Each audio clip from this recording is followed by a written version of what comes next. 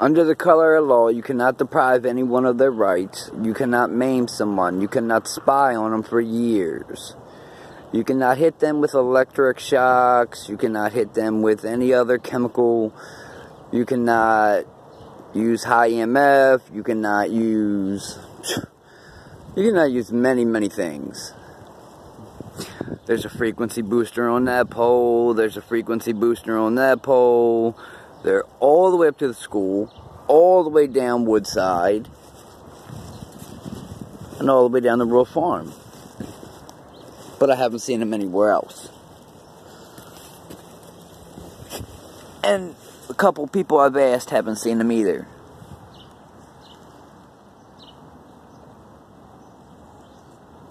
Now, power went out one place, and we were looking for Wi-Fi. It said CIA Mobile Command. CIA Mobile Command is not going to come from Langley Falls, Virginia, down to here. And I know because Action Antenna put satellite in up there. Can't be a terrorist. How did I get into a nuclear power plant? The U.S. Treasury, U.S. Marshals Building, every military base in Maryland. I had to take a background check. So someone has gone and tarnished my name. See how that works? No one knew that I had gone to all those places and worked and talked to people and, all that. You know what I'm saying? Nobody knew. The upstairs at the DMV, the real, the one in Glen Burnie, nobody's allowed upstairs. Not in the maintenance room, at least.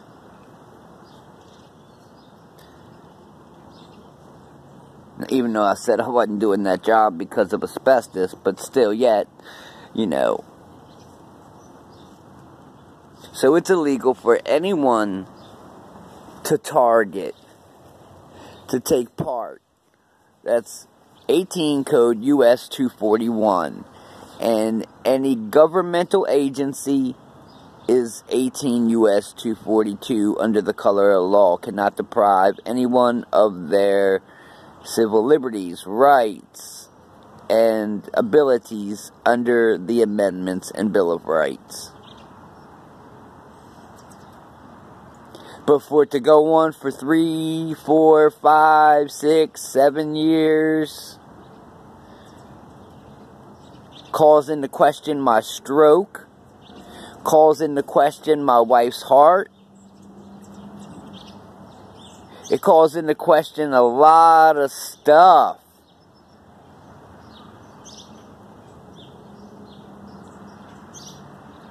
Because high EMF can cause you to have a stroke. Kara's had her nose bleed for a week and a half every time she blew it. Hair was falling out.